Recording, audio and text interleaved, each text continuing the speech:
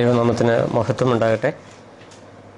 കഴിഞ്ഞ ക്ലാസ്സിൽ നമ്മൾ കർത്താവിൻ്റെ രണ്ടാം വരവും പ്രത്യേകിച്ച് സഭയുടെ ഉൽപ്രാപണം എന്നുള്ള വിഷയം അതെങ്ങനെയാണ് എന്നുള്ള വിഷയമാണ് കഴിഞ്ഞ ദിവസം ചിന്തിച്ചത്.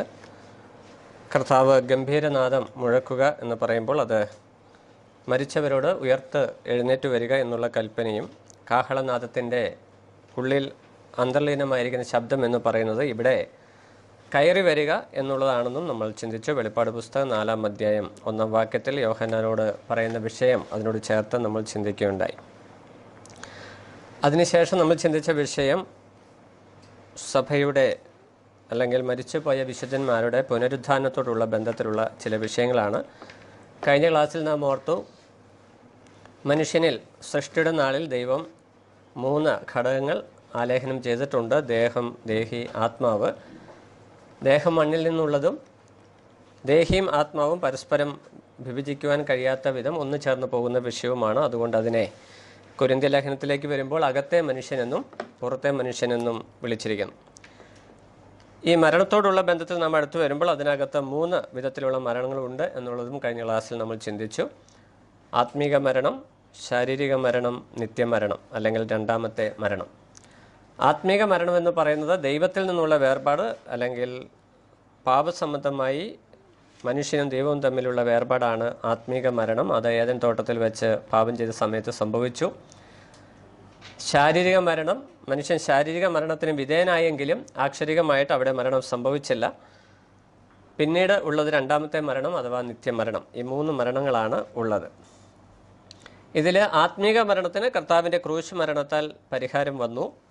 ശാരീരിക മരണത്തിന് വിശ്വസിക്കുന്നവർക്ക് കർത്താവിൻ്റെ പുനരാഗമനത്തിൽ ശരീരത്തിൻ്റെ വീണ്ടെടുപ്പോടുകൂടി പരിഹാരം വരുന്നു എന്ന് നമ്മൾ കാണും. റോമാലേഖനം 8-ാം അധ്യായം അതിൻ്റെ 23-ാം വാക്യത്തിൽ വരുമ്പോൾ നമ്മളവിടെ ഇങ്ങനെ വായിക്കുന്നു. റോമാലേഖനം 8-ാം അധ്യായം അതിൻ്റെ 23-ാം വാക്യം: ആത്മാവെന്ന ആദ്യദാനം ലഭിച്ചിരിക്കുന്ന നാമും നമ്മുടെ ശരീരത്തിൻ്റെ വീണ്ടെടുപ്പായ പുത്രത്വത്തിന് കാത്തുകൊണ്ട് ഉള്ളിൽ ഞരങ്ങുന്നു. ശരീരത്തിന് ഒരു വീണ്ടെടുപ്പുണ്ട് എന്നുള്ള വിഷയം വിശ്വാസിയുടെ പ്രത്യാശയാണ്. കർത്താവിൻ്റെ വാഗ്ദത്തമാണ്. അതോടൊപ്പം തന്നെ വിശ്വാസിയുടെ പ്രത്യാശയാണ്. നാം രക്ഷിക്കപ്പെടുന്ന സമയത്ത് നമ്മുടെ ആത്മാവിൻ്റെ വീണ്ടെടുപ്പ് നടന്നു. സ്ഥാനീയമായി ശരീരത്തിൻ്റെ വീണ്ടെടുപ്പും നടന്നു. എന്നാൽ പ്രായോഗികമായി നമ്മുടെ ശരീരത്തിൻ്റെ വീണ്ടെടുപ്പ് നടക്കുന്നത് കർത്താവിൻ്റെ മധ്യാകാശ വരവിലാണ്. ഈ വിഷയമാണ് നാം കഴിഞ്ഞ ദിവസം ചിന്തിച്ച് അവസാനിപ്പിച്ചത്. ഇന്ന് പുനരുദ്ധാനങ്ങൾ എന്നുള്ള വിഷയം നമുക്ക് ചിന്തിക്കാം. കർത്താവിൻ്റെ കാഹളനാദം കേൾക്കുമ്പോൾ അല്ലെങ്കിൽ ഗംഭീര ധ്വനി കേൾക്കുമ്പോൾ മരിച്ചുപോയവർ ആദ്യം ഉയർക്കും എന്ന് നമ്മൾ കൊരിന്ത്യ ലേഖനത്തിൽ കഴിഞ്ഞ ദിവസം കണ്ടു. 2 പുനരുദ്ധാനങ്ങളെക്കുറിച്ചാണ് ദൈവവചനത്തിൽ നമ്മൾ കാണുന്നത്. അതിൽ 1-ാമത്തെ പുനരുദ്ധാനവും 2-ാമത്തെ പുനരുദ്ധാനം അല്ലെങ്കിൽ അവസാനത്തെ പുനരുദ്ധാനം എന്നിങ്ങനെ 2ആയിട്ട് നമ്മൾക്കതിനെ തിരിക്കാം. 1-ാമത്തെ പുനരുദ്ധാനം എന്ന് പറയുമ്പോൾ അതിനകത്ത് ഒരു സീരീസ് തന്നെ, പുനരുദ്ധാനങ്ങളുടെ ഒരു നിര തന്നെ നമുക്ക് കാണുവാനായിട്ട് കഴിയും. അതാണ് ദൈവവചന പഠനത്തിൻ്റെ പ്രത്യേകത. നാം ചിന്തിക്കുന്ന എല്ലാ വിഷയത്തിലും ആ നിലയിൽ കാണുവാനായിട്ട് കഴിയും. മനുഷ്യനിൽ 3 ഘടകങ്ങളുണ്ട്, മരണത്തിന് 3 തലങ്ങളുണ്ട്. ഇനി പുനരുദ്ധാനത്തിന് 2 പുനരുദ്ധാനമുണ്ട്. ന്യായാസനങ്ങൾ വരുമ്പോൾ 3 ന്യായാസനമുണ്ട്. ഇങ്ങനെയുള്ള ക്രമീകരണങ്ങൾ നമ്മൾ ശരിയായിട്ട് വിഭജിച്ച് പഠിക്കണം. ഇല്ലെങ്കിൽ തെറ്റായ നിലയിലുള്ള ചിന്താഗതികളും ഉപദേശങ്ങളും കടന്നു വരുവാനായിട്ട് ഇടയാകും. സഭയോടുള്ള ബന്ധത്തിൽ നാം ചിന്തിക്കുമ്പോൾ നമ്മളൊക്കെയും 1-ാമത്തെ പുനരുദ്ധാനത്തിൽ പങ്കാളിത്തമുള്ളവരാണ്. 1-ാമത്തെ പുനരുദ്ധാനം എന്ന് പറയുന്നത് വിശുദ്ധന്മാർക്ക് വേണ്ടി അല്ലെങ്കിൽ രക്ഷിക്കപ്പെട്ടവർക്ക് വേണ്ടിയുള്ള പുനരുദ്ധാനമാണ്. 2-ാമത്തെ പുനരുദ്ധാനം അവിശ്വാസികളുടെ പുനരുദ്ധാനം. അങ്ങനെയാണ് നമുക്ക് ആ വിഷയം ഏറ്റവും ലളിതമായിട്ട് മനസ്സിലാക്കുവാനായിട്ട് കഴിയുന്നത്. അപ്പോൾ ഈ വിഷയം നമ്മൾ പഠിച്ചു വരുമ്പോൾ പുനരുദ്ധാന നിരകൾ അതിനെക്കുറിച്ച് വ്യക്തമായ വേദഭാഗം തന്നെ നമുക്കുണ്ട്. 1 കൊരിന്ത്യർ 15-ാം അധ്യായം അതിൻ്റെ 20 മുതൽ 23 വരെയുള്ള വാക്യങ്ങൾ. 1 കൊരിന്ത്യർ 15-ാം അധ്യായം 20 മുതൽ 23 വരെ. അവിടെ നമ്മളിങ്ങനെ വായിക്കുന്നു: എന്നാൽ ക്രിസ്തു നിദ്ര കൊണ്ടവരിൽ ആദ്യഫലമായി മരിച്ചവരുടെ ഇടയിൽ നിന്ന് ഉയർത്തിരിക്കുന്നു. മനുഷ്യൻ മൂലം മരണമുണ്ടാകിയാൽ മരിച്ചവരുടെ പുനരുദ്ധാനവും മനുഷ്യൻ മൂലം ഉണ്ടായി. ആദാമിൽ എല്ലാവരും മരിക്കുന്നത് പോലെ ക്രിസ്തുവിൽ എല്ലാവരും ജീവിക്കപ്പെടും. ഓരോരുത്തനും താൻ താൻ്റെ നിരയിലത്രേ. ആദ്യ ഫലം ക്രിസ്തു, പിന്നെ ക്രിസ്തുവിനുള്ളവർ അവൻ്റെ വരവെങ്കൽ, പിന്നെ അവസാനം. ഈ വാക്യത്തെ നമ്മൾ ശരിയായിട്ട് മനസ്സിലാക്കി കഴിഞ്ഞാൽ ആദ്യം ക്രിസ്തു, അതിന് മുമ്പ് പറയുന്നു എല്ലാവരും ക്രിസ്തുവിൽ ജീവിക്കപ്പെടും. എല്ലാ മനുഷ്യർക്കും ഒരു പുനരുദ്ധാനമുണ്ട് എന്നുള്ള വിഷയം നമ്മൾ മനസ്സിലാക്കുവാനായിട്ട് ആവശ്യമുണ്ട്. വിശ്വാസികൾക്കും അവിശ്വാസികൾക്കും പുനരുദ്ധാനമുണ്ട്. 2 ഘട്ടങ്ങളിലായിട്ട് നടക്കുന്നു. ഈ പുനരുദ്ധാനത്തിൽ ഇവിടെ പറയുന്ന വിഷയം ഓരോരുത്തരും താൻ്റെ നിരയിലെത്ര. അപ്പോൾ എല്ലാവർക്കും ഒരു നിലയുണ്ട്, ഒരു നിര ക്രമീകരണമുണ്ട്. നമ്മൾ യുഗങ്ങൾ എന്നുള്ള വിഷയം പഠിച്ചപ്പോൾ നമ്മൾ മനസ്സിലാക്കിയ വിഷയം, ദൈവത്തിൻ്റെ പ്രവർത്തന പദ്ധതി ആദ്യ നാൾ മുതൽ തന്നെ ഓരോരുത്തർക്കും അവരവരുടെ നിലയില്ല എന്ന് പറഞ്ഞാൽ ഓരോ യുഗങ്ങളിലുമുള്ള ദൈവമക്കൾക്ക് വിശ്വാസത്താൽ തന്നെയാണ് രക്ഷയെങ്കിലും ദൈവം അതിന് പ്രത്യേകമായിരിക്കുന്ന വ്യവസ്ഥകൾ വെച്ചിരുന്നു എന്ന് കാണുവാനായിട്ട് കഴിയും. അങ്ങനെ രക്ഷിക്കപ്പെടുന്നവർക്ക് നിത്യരാജ്യത്തിൽ ലഭിക്കുന്ന സ്ഥാനങ്ങൾക്കും പദവികൾക്കും വ്യത്യാസമുണ്ട്. സഭയോടുള്ള ബന്ധത്തിൽ നമ്മൾ ഈ വിഷയം പഠിച്ചു വരുമ്പോൾ ഇവിടെ കർത്താവ് ദൈവത്തിൻ്റെ ആത്മാവ് വളരെ വ്യക്തമായിട്ട് പറയുകയാണ്, എല്ലാവരും ക്രിസ്തുവിൽ ജീവിക്കപ്പെടും, എന്നാൽ ഓരോരുത്തരും താൻ്റെ നിരയിലെത്ര. എന്നിട്ട് ആ നിരയെക്കുറിച്ചാണ് പറയുന്നത്. ആദ്യ ഫലം ക്രിസ്തു, പിന്നെ ക്രിസ്തുവിനുള്ളവർ അവൻ്റെ വരവെങ്കിൽ, പിന്നെ അവസാനം എന്ന് പറഞ്ഞാൽ 3 നിലയിലുള്ള പുനരുദ്ധാനങ്ങൾ നമ്മളിവിടെ കാണുന്നു. ആദ്യ ഫലം ക്രിസ്തു, പിന്നെ ക്രിസ്തുവിനുള്ളവർ അവൻ്റെ വരവെങ്കിൽ, പിന്നെ അവസാനത്തെ പുനരുദ്ധാനം. ആദ്യ ഫലമായി ക്രിസ്തു ഉയർത്തെഴുന്നേറ്റു. ആ വിഷയം നമുക്കറിയാം. 1 കൊരിന്ത്യർ 15-20 വാക്യം നമ്മളിങ്ങനെ വായിക്കുന്നു. 1 കൊരിന്ത്യർ 15:20. ക്രിസ്തു നിദ്ര കൊണ്ടവരിൽ ആദ്യ ഫലമായി മരിച്ചവരുടെ ഇടയിൽ നിന്ന് ഉയർത്തിരിക്കുന്നു. അപ്പോൾ പുനരുദ്ധാന നിരകളിൽ ആദ്യത്തെ പുനരുദ്ധാനം നമ്മുടെ കർത്താവിൻ്റെ പുനരുദ്ധാനമാണ്. അത് സംഭവിച്ചു കഴിഞ്ഞു. രണ്ടാമതുള്ള വിഷയം പിന്നെ ക്രിസ്തുവിനുള്ളവർ. അപ്പോൾ പുനരുദ്ധാന നിരകൾ, പുനരുദ്ധാനം 2 വിധത്തിലുണ്ട്. ഒന്നാമത്തെ പുനരുദ്ധാനവും അവസാനത്തെ പുനരുദ്ധാനം, അല്ലെങ്കിൽ നമുക്കതിനെ രണ്ടാമത്തെ പുനരുദ്ധാനം എന്ന് പറയാം. എന്നാൽ ഈ ഒന്നാമത്തെ പുനരുദ്ധാനത്തിൽ പല നിരകളുണ്ട്. ആ നിരകളെക്കുറിച്ചാണ് ഇനി നമ്മൾ ചിന്തിക്കുന്നത്. അതിൽ ആദ്യത്തേത് ക്രിസ്തുവിൻ്റെ പുനരുദ്ധാനം, ആദ്യ ഫലം ക്രിസ്തു. അത് നമ്മൾ ഒന്നാമത്തെ പോയിൻ്റായിട്ട് തന്നെ നമുക്കത് കാണാം. രണ്ടാമതായിട്ട് ക്രിസ്തുവിനുള്ളവർ, ക്രിസ്തുവിനുള്ളവരുടെ പുനരുദ്ധാനം. ഇത് പല തലങ്ങളായിട്ടാണ് നടക്കുന്നത്. സഭയുടെ പുനരുദ്ധാനം നമ്മൾ കഴിഞ്ഞ ദിവസം ചിന്തിച്ചു. 1 തെസ്സലോനിക്കർ 4:13-18 വരെ. മഹാപീഡനത്തിന് മുമ്പ് ക്രിസ്തുവിൽ മരിച്ചവർ പുനരുദ്ധാനം ചെയ്യപ്പെടുന്നു, അല്ലെങ്കിൽ സഭയുടെ പുനരുദ്ധാനം. സഭയിൽ വിശ്വാസികളായി മരിച്ചു പോയവരുടെ പുനരുദ്ധാനമാണ്. നമ്മളതിനെ ക്രിസ്തുവിൽ മരിച്ചവർ എന്ന് പറയുന്നു. മഹാപീഡനത്തിന് മുമ്പ് അവരുടെ പുനരുദ്ധാനം നടക്കും. 1 തെസ്സലോനിക്കർ 4:13-18 വരെ. അവിടെ നമ്മൾ വായിക്കുന്ന ക്രിസ്തുവിൽ മരിച്ചവർ മുമ്പേ ഉയർത്തെഴുന്നേൽക്കുകയും ചെയ്യും. 1 കൊരിന്ത്യർ 15:53 കഴിഞ്ഞ ദിവസം നമ്മളെ വാക്യം ചിന്തിച്ചു. ഈ 2 വാക്യങ്ങളും സഭയുടെ എടുക്കപ്പെടലിനോടുള്ള ബന്ധത്തിലുള്ള വാക്യങ്ങളാണ്. 1 കൊരിന്ത്യർ 15:53. അവിടെ നമ്മൾ വായിക്കുന്നു, കാഹളം ധ്വനിക്കും, മരിച്ചവർ അക്ഷരായി ഉയർക്കുകയും നാം രൂപാന്തരപ്പെടുകയും ചെയ്യും. അപ്പോൾ സഭയുടെ പ്രത്യാശ എന്ന് പറയുന്നത് ശരീരത്തിൻ്റെ വീണ്ടെടുപ്പ് കർത്താവിൻ്റെ മധ്യാകാശ വരവിൽ നടക്കപ്പെടുന്നു എന്നുള്ള വിഷയമാണ്. കഴിഞ്ഞ ദിവസം ചിന്തിച്ചു, ഇതിനെ രഹസ്യ വരവ് എന്ന ആളുകൾ പറയാറുണ്ട്. എന്നാൽ നാം കഴിഞ്ഞ ആഴ്ച ചിന്തിച്ചൊരു വിഷയം, അത്ര രഹസ്യമായ ഒരു വരവല്ല ഇത്. മറ്റുള്ളവർക്ക് അതിനെക്കുറിച്ചുള്ള സൂചനകൾ വ്യക്തമായി മനസ്സിലാക്കുവാനായിട്ട് കഴിയും. ഗംഭീര ധ്വനിയും കാഹളനാദവും എന്ന് പറയുന്നത് കേവലം വിശ്വാസികൾ മാത്രം കേൾക്കുന്ന വിഷയമല്ല. അത് മുഴങ്ങുമ്പോൾ നമ്മൾ ശൗലിനോടുള്ള ബന്ധത്തിൽ ആ വാക്യം ചിന്തിച്ചു. അതുപോലെ തന്നെ സീനായി മലയിൽ മോശയുടെ അടുക്കൽ യഹോവ ഇറങ്ങി വരുന്ന വിഷയത്തോടും ചിന്തിച്ചു. മറ്റുള്ളവർക്ക് ആ ശബ്ദം കേൾക്കുവാനും ധ്വനി കേൾക്കുവാനും കഴിയും. പക്ഷേ അതിനുള്ളിലെ സന്ദേശം എന്ത് എന്ന് വ്യക്തമായി മനസ്സിലാകുന്നത് വിശ്വാസികൾക്ക് മാത്രമായിരിക്കും. അപ്പോൾ പുനരുദ്ധാന നിരകളിൽ ആദ്യത്തേത് ക്രിസ്തു, രണ്ടാമത്തേത് നിര വരുന്നത് ക്രിസ്തുവിനുള്ളവർ. അതിനകത്ത് ആദ്യം വരുന്നത് ക്രിസ്തുവിൽ മരിച്ചവർ. അതായത് പെന്തക്കോസ്ത് നാൾ മുതൽ കർത്താവായ യേശു ക്രിസ്തുവിൻ്റെ മധ്യാകാശ വരെ മരിച്ചുപോയ വിശുദ്ധന്മാരുടെ പുനരുദ്ധാനമാണ് ക്രിസ്തുവിൽ മരിച്ചവർ എന്ന് നമ്മൾ പറയുന്നത്. അതിൻ്റെ വാക്യം 1 തെസ്സലോനിക്കർ 4:13-18 വാക്യങ്ങൾ നമ്മൾ എഴുതി. ഇനി രണ്ടാമതായി നമ്മൾ കാണുന്നത് ഒന്നാം പുനരുദ്ധാനത്തിലെ പങ്കാളികളിൽ രണ്ടാമത് കാണുന്നത് മഹാപീഡന കാലത്ത് 2 സാക്ഷികൾ, അല്ലെങ്കിൽ 2 പ്രവാചകന്മാർ നമുക്ക് അവരെ വിളിക്കാം. മഹാപീഡന കാലത്ത് ശുശ്രൂഷ ചെയ്യുന്ന 2 സാക്ഷികൾ. 2 സാക്ഷികൾ എന്ന് എഴുതിയാൽ മതി. പിന്നീട് അതിൻ്റെ വിശദീകരണം മഹാപീഡന കാലത്ത് നമ്മൾ വെളിപ്പാട് പുസ്തകത്തിലേക്ക് വരുമ്പോൾ 11-ാം അധ്യായം 11-12 വാക്യങ്ങൾ. വെളിപ്പാട് പുസ്തകം 11-ാം അധ്യായം 11-12 വാക്യങ്ങൾ. അവിടെ ഈ മഹാപീഡന കാലത്ത് ശുശ്രൂഷ ചെയ്യുന്ന, പ്രവാചക ശുശ്രൂഷ ചെയ്യുന്ന 2 വ്യക്തികളെക്കുറിച്ച് നമ്മൾ കാണുന്നു. അവർ അന്ത്യക്രിസ്തുവിൻ്റെ ആളുകളാൽ കൊല ചെയ്യപ്പെടുകയും 3.5 ദിവസം കഴിയുമ്പോൾ, അവിടെ നമ്മളിങ്ങനെ വായിക്കുന്നത്, 3.5 ദിവസം കഴിഞ്ഞ ശേഷം ദൈവത്തിൽ നിന്ന് ജീവശ്വാസം അവരിൽ വന്നു. അവർ കാലൂന്നി നിന്നു. അവരെ കണ്ടവർ ഭയപരവശരായി തീർന്നു. ഇവിടെ കയറി വരുവിൻ എന്ന് സ്വർഗത്തിൽ നിന്നൊരു മഹാശബ്ദം പറയുന്നത് കേട്ടു. അവർ മേഘത്തിൽ സ്വർഗത്തിലേക്ക് കയറി അവരുടെ ശത്രുക്കൾ അവരെ നേരെ നോക്കിക്കൊണ്ടിരുന്നു. അപ്പോൾ ഇവിടെ വളരെ വ്യക്തമായിട്ട് നമുക്ക് മനസ്സിലാക്കുന്ന ഒരു വിഷയം, സഭയുടെ എടുക്കപ്പെടൽ നടക്കുന്നതിനോടൊപ്പം തന്നെ ക്രിസ്തുവിൽ മരിച്ചവർ അല്ലെങ്കിൽ ക്രിസ്തുവിൽ വിശ്വാസികളായിരിക്കുന്നവർ പല തലങ്ങളിലായിട്ട് അവർക്ക് ഈ ശബ്ദം കേൾക്കുന്നു. ഇവിടെ കയറി വരുവിൻ എന്നുള്ള ആഹ്വാനം അവർക്ക് ലഭിക്കുന്നു. മഹാപീഡന കാലത്ത് കർത്താവിന് വേണ്ടി നിലകൊള്ളുന്ന 2 സാക്ഷികൾ അവർ മരിച്ച് അന്ത്യക്രിസ്തുവിൻ്റെ ആളുകൾക്ക് മുമ്പാകെ ഒരു സാക്ഷ്യമായി എഴുന്നേറ്റ് നിന്ന് അവർ മേഘങ്ങളിൽ എടുക്കപ്പെടുന്നതായിട്ട് നമ്മൾ കാണുന്നു. ഇനി ഒന്നാമത്തെ ക്രിസ്തുവിനുള്ളവരുടെ നിരയിൽ അടുത്തതായിട്ട് നമ്മൾ കാണുന്നത് പഴയ നിയമ വിശുദ്ധന്മാർ.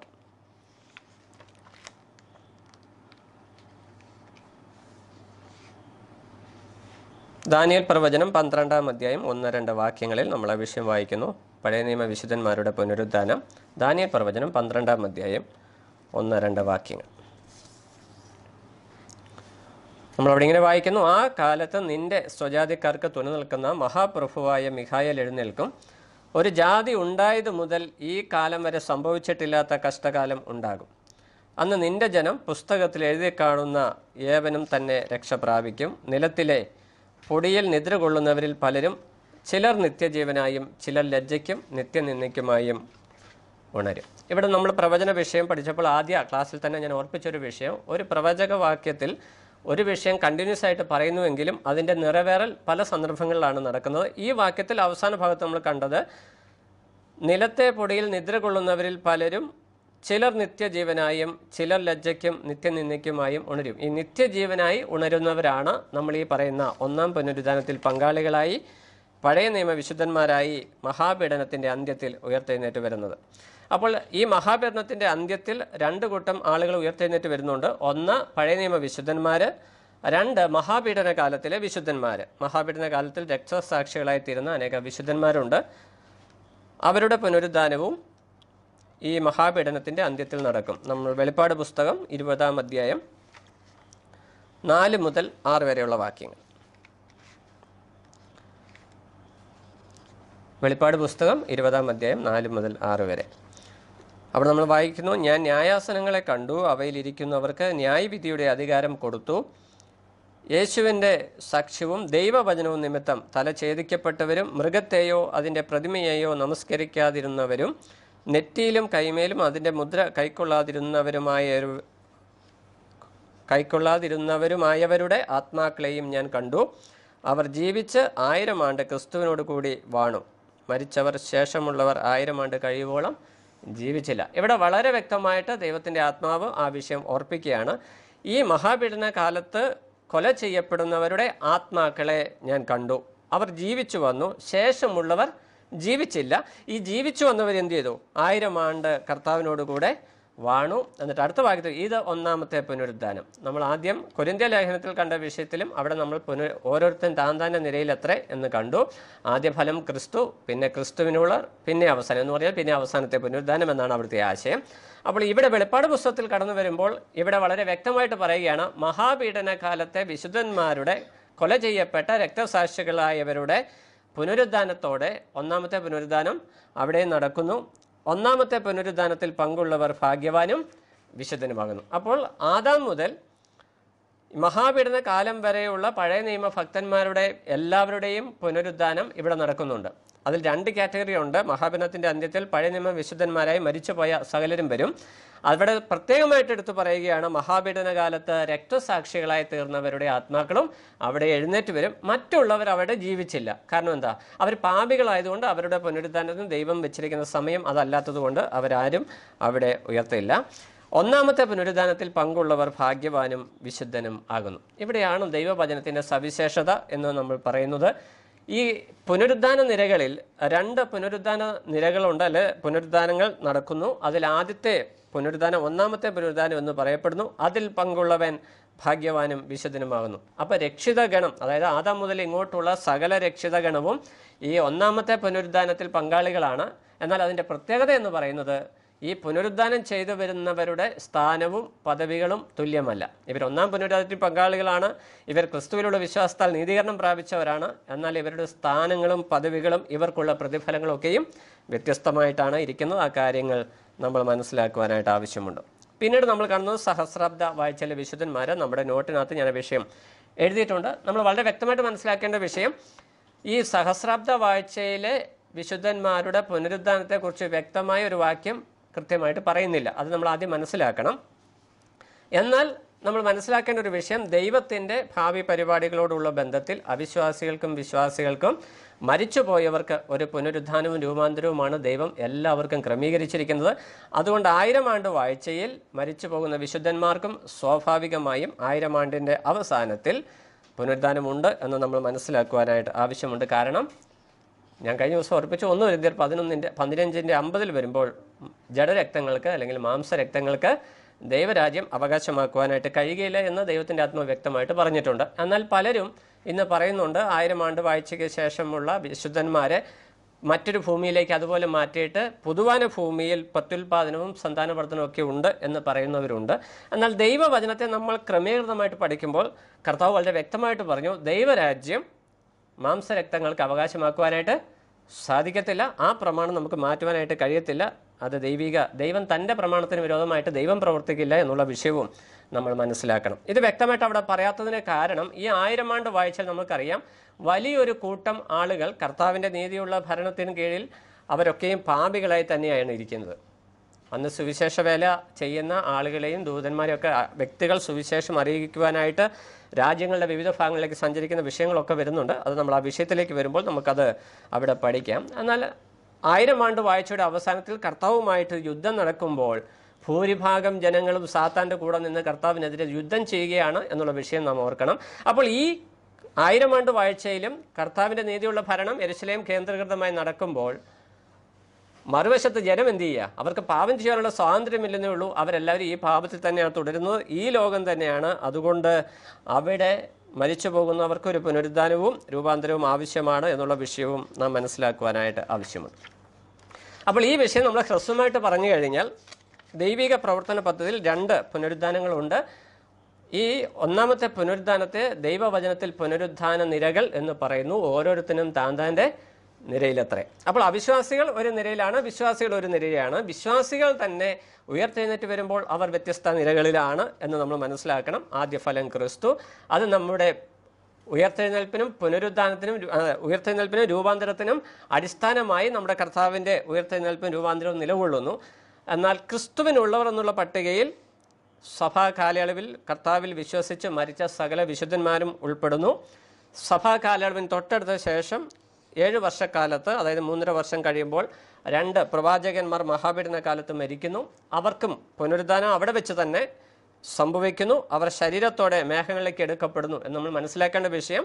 അവരും രൂപാന്തരപ്പെട്ട ശരീരത്തോടു കൂടിയാണ് മേഘങ്ങളിലേക്ക് എടുക്കപ്പെടുന്നത് എന്നുള്ള വിഷയം നാം മനസ്സിലാക്കുവാനായിട്ട് ആവശ്യമുണ്ട്. അതിനുശേഷം മഹാപീഡനത്തിൻ്റെ അന്ത്യത്തിൽ പഴയ നിയമ വിശുദ്ധന്മാരും ആദാം മുതൽ ഇങ്ങോട്ടുള്ള സകല പഴയ നിയമ വിശുദ്ധന്മാരും ഉയർത്തെഴുന്നേൽക്കും. അവിടെ പ്രത്യേകമായിട്ട് എടുത്തു പറയുന്ന മഹാപീഡന കാലത്തിലെ രക്തസാക്ഷികളും ഉയർത്തെഴുന്നേൽക്കും. അങ്ങനെ പറയാനുള്ള കാരണം എന്താ? അത് പഴയ നിയമ വിശുദ്ധന്മാരുടെ കൂട്ടത്തിൽ പറഞ്ഞാൽ മതി. എന്നാൽ ഈ മഹാപീഡന കാലയളവിൽ കർത്താവിന് വേണ്ടി നിലകൊള്ളുന്ന യഹൂദന്മാർ അല്ലെങ്കിൽ വിശ്വാസികളെന്ന് പറയുന്നത് വളരെ വില കൊടുത്താണ് നിൽക്കുന്നത്. ഇന്നും ക്രിസ്ത്യ സഭയ്ക്ക് പീഡനമുണ്ട്.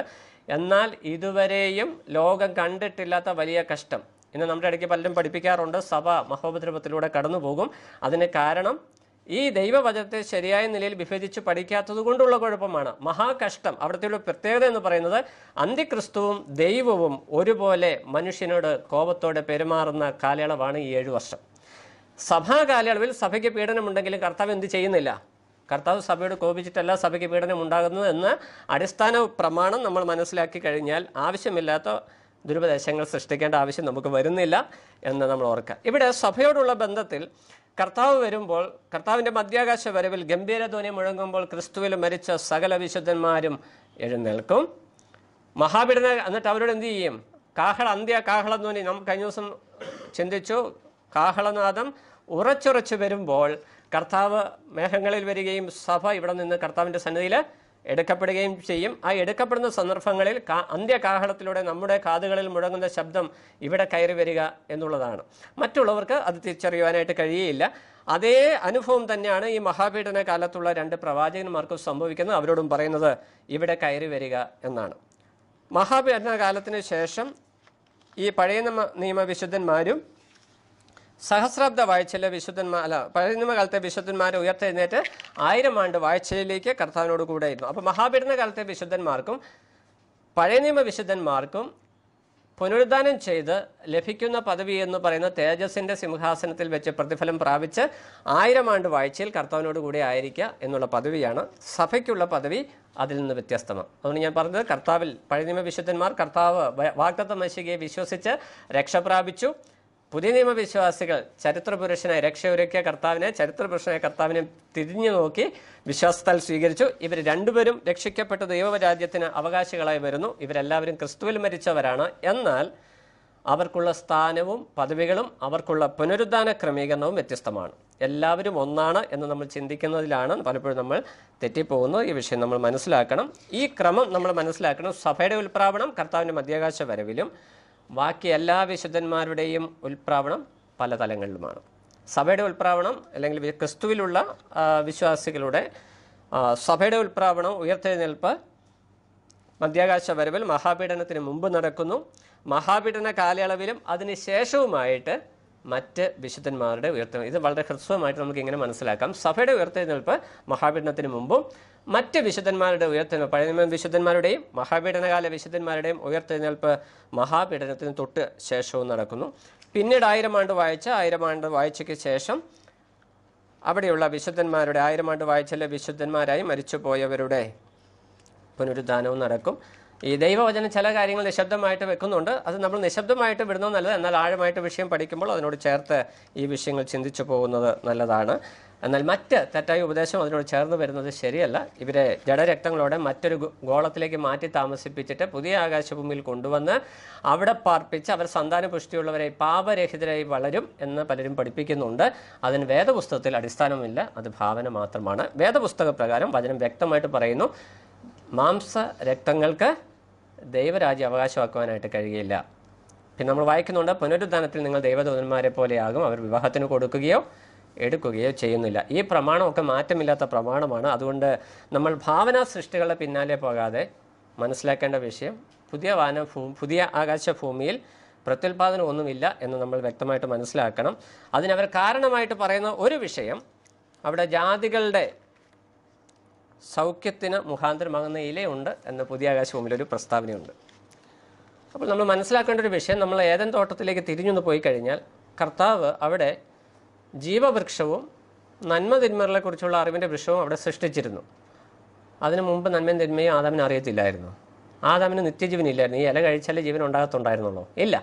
ആദാമിനെ ദൈവം പാപരഹിതനായി സൃഷ്ടിക്കുമ്പോൾ നിത്യം കർത്താവിനോടുകൂടി ജീവിക്കാൻ വേണ്ടിയാണ് സൃഷ്ടിച്ചത്. വ്യവസ്ഥ എന്തായിരുന്നു? ആ സസ്യം അവിടെയുണ്ട്, അതിൻ്റെ പ്രത്യേകത പറയുന്നു എന്ന് നമ്മൾ മനസ്സിലാക്കണം.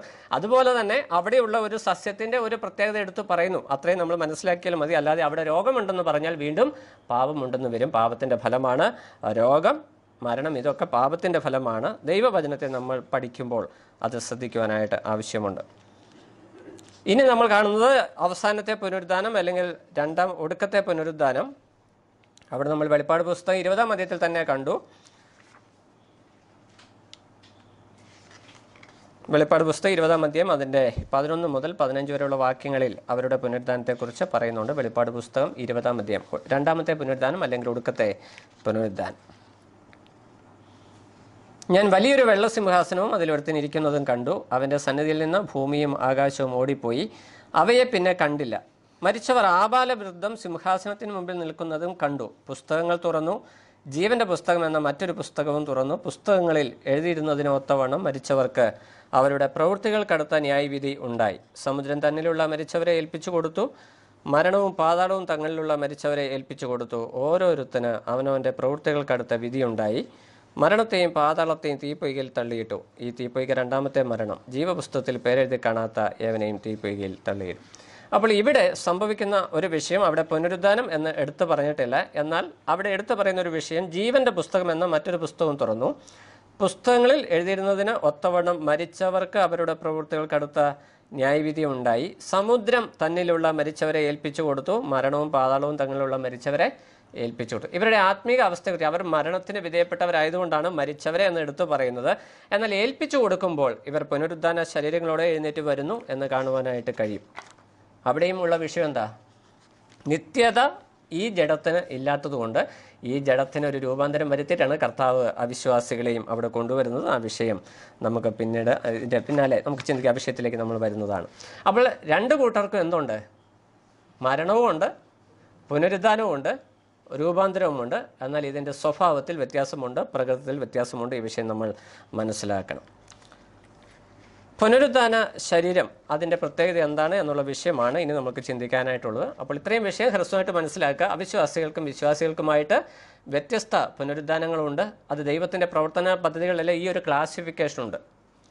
അപ്പോൾ ശരീരത്തിനൊരു വീണ്ടെടുപ്പുണ്ട് എന്നുള്ള വിഷയം ദൈവമക്കളുടെ പ്രത്യാശ. നമ്മുടെ പ്രത്യാശയാണ് ശരീരത്തിനൊരു വീണ്ടെടുപ്പുണ്ട്. അത് കർത്താവിൻ്റെ മധ്യാകാശ വരവിൽ സംഭവിക്കും. അതെങ്ങനെ സംഭവിക്കുമെന്ന് തെസ്സലോനിക്ക ലേഖനത്തിൽ നമ്മൾ പഠിച്ചു. കർത്താവ് കൽപ്പിക്കുമ്പോൾ മരിച്ചുപോയ കല്ലറയിലടക്കപ്പെട്ട ശരീരങ്ങൾ വ്യക്തിപരമായി എഴുന്നേറ്റ് വരുമ്പോൾ ആ ശരീരത്തിൻ്റെ പ്രത്യേകത എന്താണ്? ഇത് നമ്മൾ മനസ്സിലാക്കിയിരിക്കേണ്ട ഒരു വിഷയമാണ്. നിത്യതയോടുള്ള ബന്ധത്തിൽ നമ്മളെല്ലാവരും സ്വർഗത്തിൽ പോകാനായിട്ട് ആഗ്രഹിച്ചിരിക്കുമ്പോൾ എങ്ങനെയാണ് സ്വർഗത്തിലേക്ക് പോകുന്നത് എന്നത് സംബന്ധിച്ച് ദൈവത്തിൻ്റെ ആത്മാവ് വ്യക്തമായ നിലയിൽ ആ വിഷയം വെളിപ്പെടുത്തി തന്നിട്ടുണ്ട്. അത് ക്രമമായിട്ട് നമ്മൾ പഠിക്കുന്നത് നമ്മുടെ ആത്മീയ വർധനയ്ക്ക് മുഖാന്തരമായിത്തീരും. എല്ലാ മനുഷ്യരുടെയും ഉള്ളിലുള്ള ഒരു ചോദ്യമാണ് നമ്മൾ കാണുന്നത്. 1 കൊരിന്ത്യർ 15-ാം അധ്യായം അതിൻ്റെ 35-ാം വാക്യം.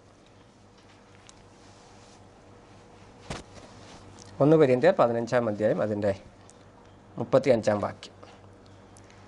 അവിടെ നമ്മൾ വായിക്കുന്നു, മരിച്ചവർ എങ്ങനെ ഉയർക്കുന്നുവെന്നും ഏത് വിധം ശരീരത്തോടെ വരുന്നു എന്നും ചോദിക്കും. അപ്പോൾ എല്ലാ മനുഷ്യരുടെയും ഹൃദയത്തിലുള്ള ഒരു ചിന്തയാണ് എന്ത്?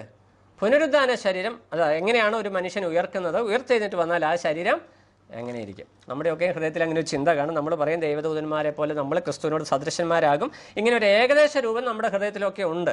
എന്നാൽ ദൈവവചനം അതെങ്ങനെ പറയുന്നു എന്ന് നമുക്ക് വ്യക്തമായിട്ട് മനസ്സിലാക്കണം. ഞാൻ ഓർപ്പിച്ചതുപോലെ നീതിമാന്മാർക്കും നീതി കെട്ടവർക്കും സകല മനുഷ്യർക്കും പുനരുദ്ധാനമുണ്ട്. അതിൻ്റെ തലങ്ങളിലാണ് വ്യത്യാസം. ദാനിയേൽ പ്രവചനത്തിൽ നമ്മൾ വായിച്ചു, 12:2 വായിച്ചു, നിലത്തിലെ പൊടിയിൽ നിദ്ര കൊള്ളുന്നവർ പലരും ചിലർ നിത്യജീവനായും ചിലർ നിത്യലജ്ജയ്ക്കുമായും ഉണരും എന്ന് പറഞ്ഞാൽ ഉയർത്തെഴുന്നേറ്റ് വരും എന്ന് തന്നെയാണ് അവിടുത്തെ ആശയം. ഇതേ കൺസെപ്റ്റ് തന്നെ, ഇതേ ആശയം തന്നെ പഴയ നിയമ ഭക്തന്മാരുടെ ഹൃദയത്തിലെല്ലാം ഉണ്ടായിരുന്നു. ഇയ്യോബ് ഒരു കാര്യം പറയുന്നുണ്ട്, എൻ്റെ ത്വക്ക് ഇങ്ങനെ നശിച്ച ശേഷം ഞാൻ ദേഹസഹിതനായി എൻ്റെ ദൈവത്തെ കാണും. അപ്പോൾ ഇയ്യോബ് ആ വിഷയം പറയുമ്പോൾ ഏത് ദേഹം കൊണ്ടാണ് താൻ കാണാൻ പോകുന്നത് നമുക്ക് ചിന്തിച്ചും തൻ്റെ ദേഹം മുഴുവൻ പഴുത്ത് വ്രണമായി മാംസമൊക്കെയും അലുത്ത വല്ലാത്ത ഒരവസ്ഥയിൽ ദ്രവിച്ചു പോയൊരവസ്ഥയിലാണ് അതേ ശരീരത്തോടെ എഴുന്നേറ്റ് വരും എന്നാണ് നമ്മൾ ചിന്തിക്കുന്നത്. എന്നാൽ ഇവിടെ പുതിയ നിയമത്തിലേക്ക് വരുമ്പോഴാണ് ദൈവത്തിൻ്റെ ആത്മാവ് വ്യക്തമായിട്ട് ആ വിഷയം എങ്ങനെയാണ് ആ പുനരുദ്ധാന ശരീരം ആയിരിക്കുന്നത്. അപ്പോൾ നമ്മൾ 1 കൊരിന്ത്യർ 15:35 മനുഷ്യൻ്റെ ഉള്ളിൽ ഉള്ള സംശയത്തെക്കുറിച്ച് കാണുന്നു. ദാനിയേൽ പ്രവചനം 12:2 വരുമ്പോൾ ദുഷ്ടന്മാർക്കും നീതിമാന്മാർക്കും പുനരുദ്ധാനമുണ്ട് എന്നുള്ള പ്രമാണം നമ്മൾ കാണുന്നു. പഴയ നിയമഭക്തനായ ഇയ്യോബിൻ്റെ ജീവിതത്തിൽ തൻ്റെ ശരീരത്തിന് ഒരു പുനരുദ്ധാനമുണ്ട് എന്നുള്ള വ്യക്തമായ ബോധ്യം തൻ്റെ ഹൃദയത്തെ ഭരിച്ചിരുന്നതായി നമ്മൾ കാണുന്നു. അതുപോലെ തന്നെ പുനരുദ്ധാന ശരീരത്തോടുകൂടി എഴുന്നേറ്റ് പോയ പല വ്യക്തികളെയും നമ്മൾ കാണുന്നുണ്ട്. ഏലിയാവ് കർത്താവിൻ്റെ സന്നിധിയിലേക്ക് എടുക്കപ്പെടുന്നത് നമ്മൾ കാണുന്നുണ്ട്. എന്നാൽ വിശ്വാസിയുടെ പുനരുദ്ധാന ശരീരത്തിൻ്റെ പ്രത്യേകത എന്താണ്? നമ്മുടെ വിശ്വാസ ജീവിതത്തിൽ വളരെ വ്യക്തമായി മനസ്സിലാക്കിയിരിക്കേണ്ട ചില വിഷയങ്ങളുണ്ട്. അത് നമ്മൾ പഠിക്കുമ്പോൾ നമുക്കത് ഉപകാരപ്പെടും. ഇവിടെ ഫിലിപ്പിയ ലേഖനം 3-ാം അധ്യായം അതിൻ്റെ 21-ാം വാക്യത്തിലേക്ക് വരുമ്പോൾ, ഫിലിപ്പിയ ലേഖനം 3-ാം അധ്യായം അതിൻ്റെ 21-ാം വാക്യം അവിടെ നമ്മൾ വായിക്കുന്നു, അവൻ സകലവും തനിക്ക് കീഴ്പ്പെടുത്തുവാൻ കഴിയുന്ന തൻ്റെ വ്യാപാര ശക്തി കൊണ്ട് നമ്മുടെ താഴ്ചയുള്ള ശരീരത്തെ തൻ്റെ മഹത്വമുള്ള ശരീരത്തോട് അനുരൂപമായി രൂപാന്തരപ്പെടുത്തും. ഇതാണ് രൂപാന്തരപ്പെടുത്തലിൽ സംഭവിക്കുന്ന വിഷയം. ഒറ്റ വാക്യത്തിൽ ദൈവത്തിൻ്റെ ആത്മാവ് പറഞ്ഞിരിക്കുന്നത്, നമ്മുടെ താഴ്ചയുള്ള ശരീരത്തെ തൻ്റെ മഹത്വമുള്ള ശരീരത്തോട് അനുരൂപമായി രൂപാന്തരപ്പെടുത്തും. ഈ അനുരൂപത ഏത് തലത്തിലാണ് എന്നാണ് നമ്മൾ മനസ്സിലാക്കേണ്ടത്. നമ്മൾ കർത്താവ് യേശുക്രിസ്തു ആയിട്ടല്ല, ക്രിസ്തുക്കളായിട്ട് മാറുകയല്ല, കർത്താവിൻ്റെ മഹത്വത്തിന് തുല്യ മഹത്വമുള്ളവരായി മാറുകയല്ല. മറിച്ച് ഇവിടെ പറയുകയാണ്, നമ്മുടെ ശരീരത്തിൻ്റെ സ്വഭാവം താഴ്ചയുള്ള ശരീരത്തിന് പകരം കർത്താവിൻ്റെ മഹത്വമുള്ള ശരീരത്തിന് അനുരൂപമായി എന്ന് പറഞ്ഞാൽ ആ രൂപത്തോട് അനുയോജിക്കുന്ന വിധത്തിൽ രൂപാന്തരപ്പെടുത്തുമെന്നാണ് അവിടെ പറയുന്നത്. അതുകൊണ്ട് നമ്മളെ പുനരുത്ഥാന പുത്രന്മാർ എന്നാണ് വിളിക്കപ്പെടുന്നത്. ലൂക്കോസിൻ്റെ സുവിശേഷം 20-ാം അധ്യായം 35-ാം വാക്യം. അവരുടെ പേര് പുനരുത്ഥാന പുത്രന്മാർ എന്നാകും എന്ന് കർത്താവ് വ്യക്തമായിട്ട് അവിടെ പറയുന്നു.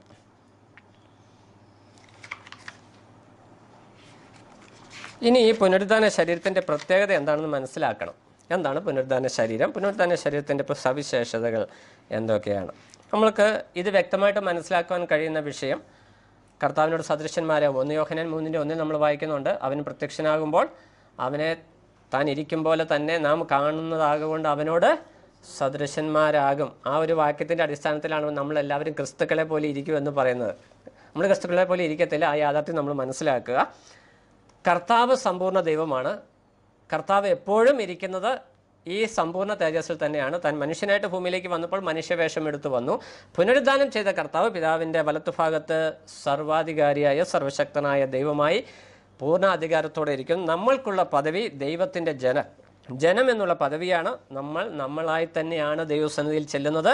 ആ ബോധ്യം നമ്മളെ ഭരിക്കണം. ഇനി അതെങ്ങനെയാണെന്ന് മനസ്സിലാക്കാൻ വേണ്ടി നമുക്ക് 1-2 വാക്യങ്ങൾ വായിക്കാം. ലൂക്കോസിൻ്റെ സുവിശേഷം 24-ാം അധ്യായം 39-ാം വാക്യം. ലൂക്കോസിൻ്റെ സുവിശേഷം 24:39.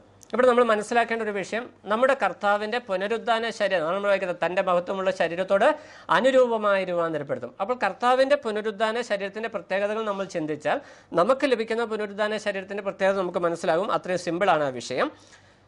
ലൂക്കോസിൻ്റെ സുവിശേഷം 24:39 വരുമ്പോൾ കർത്താവ് ശിഷ്യന്മാരോട് പറയുന്ന വിഷയം ഞാൻ തന്നെ ആകുന്നു എന്ന് പറഞ്ഞ് കർത്താവ് തൻ്റെ കൈകളെ ശിഷ്യന്മാർക്ക് കാണിച്ചു കൊടുക്കുന്നു.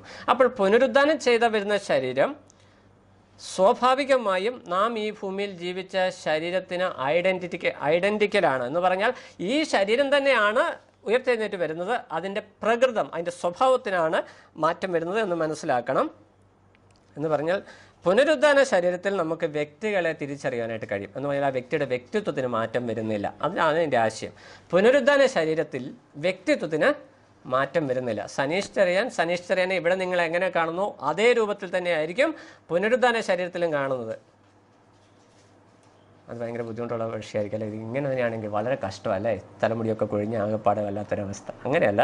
ഐഡൻറ്റിക്കൽ എന്ന് പറഞ്ഞാൽ വ്യക്തിത്വം. എന്നെ നിങ്ങൾ കാണുന്ന രൂപത്തിൽ, എന്നെ തിരിച്ചറിയാൻ കഴിയുന്ന നിങ്ങൾക്ക് രൂപത്തിൽ, ആ നിലയിൽ ന്യൂനതകളില്ലാത്ത ഒരു ശരീരം എന്ന് നമ്മൾ മനസ്സിലാക്കുക. എന്ന് പറഞ്ഞാൽ ശരീരം ചിലർ പഠിപ്പിക്കുന്നുണ്ട് കർത്താവ് 33.5 വയസ്സിൽ ഉയർത്തെഴുന്നേറ്റതുകൊണ്ട് 90 വയസ്സിൽ 100 വയസ്സിൽ മരിക്കുന്നവരൊക്കെ 30-ാം വയസ്സിലേക്ക് ആ നിലയിൽ വരുമെന്ന്. പക്ഷെ അതിനകത്തൊരു പ്രോബ്ലമുണ്ട്. ഈ 100-ാം വയസ്സിൽ ഈ ആളെ കണ്ട വ്യക്തിയെ 33-ാം വയസ്സിൽ കണ്ടവർക്ക് മനസ്സിലാക്കാൻ വളരെ ബുദ്ധിമുട്ടായിരിക്കും. അപ്പോൾ നമ്മൾ മനസ്സിലാക്കേണ്ട വിഷയം, എന്നെ ഏത് പ്രായത്തിൽ കണ്ടവർക്കും എന്നെ തിരിച്ചറിയാൻ പറ്റുന്ന എൻ്റെ ഐഡൻറ്റിറ്റി. ഏറ്റവും സിമ്പിളായിട്ട് പറഞ്ഞാൽ എൻ്റെ ഷേപ്പ്, എന്നെ ഏത് പ്രായത്തിൽ കണ്ടവർക്ക്, എനിക്കൊരു മുഖ ഷേപ്പ് ഉണ്ടല്ലോ, അതിപ്പോൾ ഏത് പ്രായത്തിൽ കണ്ടവർക്ക് ഒരു തിരിച്ചറിവിൻ്റെ പ്രായമായി വരുന്ന ആ പ്രായത്തിൽ കാണുമ്പോൾ ഈ ശരീരത്തിൻ്റെ നരകളും ചുളുക്കങ്ങളും ഇതൊന്നുമില്ലാത്ത ഒരവസ്ഥ. ഇനി അതിന് ഞാൻ പറയുന്നതിന് കാരണമുണ്ട്. ഈ ശമൂവേൽ പ്രവാചകനെ വെളിച്ചപ്പാടത്തെ വിളിച്ചു വരുത്തുന്നുണ്ട്. ഈ വെളിച്ചപ്പാടത്തെ വിളിച്ചു വരുത്തുമ്പോൾ ശമൂവേൽ പ്രവാചകൻ എങ്ങനെയാണ് വരുന്നത്? വെളിച്ചപ്പാടത്തെ പറഞ്ഞു ഞാനൊരു വൃദ്ധൻ കയറി വരുന്നത് കാണുന്നു. അതിൻ്റെ ആശയം എന്താ? ഈ ശൗലിന് ഒന്ന് മനസ്സിലാകണം. 2, ശമൂവേൽ മരിച്ചുപോയ ഏതവസ്ഥയിലാണോ അതേ അവസ്ഥയിലാണ് ശമൂവേൽ അവിടെ ആയിരിക്കുന്നത്.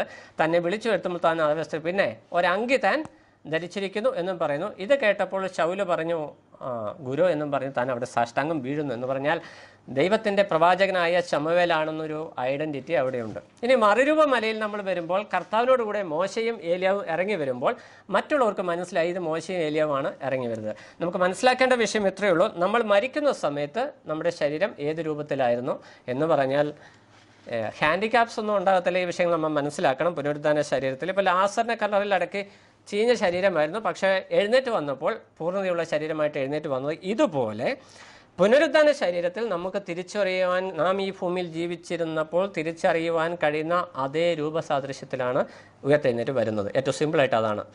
വേറൊരു ഉദാഹരണമുണ്ട്. ധനവാൻ നരകത്തിൽ കിടന്ന്, പാതാളത്തിൽ കിടന്ന് ലാസറിനെ സ്വർഗത്തിൽ കാണുമ്പോൾ ലാസറിനെ എങ്ങനെയാണ് കാണുന്നത്? ഈ ഭൂമിയിൽ കണ്ടതുപോലെ തന്നെ. അവനിൽ കുഷ്ഠരോഗമില്ല, ആ രോഗത്തിൻ്റെ അവസ്ഥയൊക്കെ മാറി. എന്നാൽ ലാസറിനെ കാണുമ്പോൾ കൈകാലുകളും വിരലും ഒക്കെ ഉള്ള വ്യക്തിയായിട്ട്, അതുകൊണ്ടാണ് പറയുന്നത് അവനെ വിട്ട് അവൻ്റെ വിരലൊന്ന് വെള്ളത്തിൽ മുക്കി എൻ്റെ നാവിനെ തൊടുവിക്കണം. പിന്നെ ഉയർത്തെഴുന്നേറ്റ കർത്താവ് നടക്കുകയും സംസാരിക്കുകയൊക്കെ ചെയ്തു, ശിഷ്യന്മാരോട് കൂടെ നടന്നു.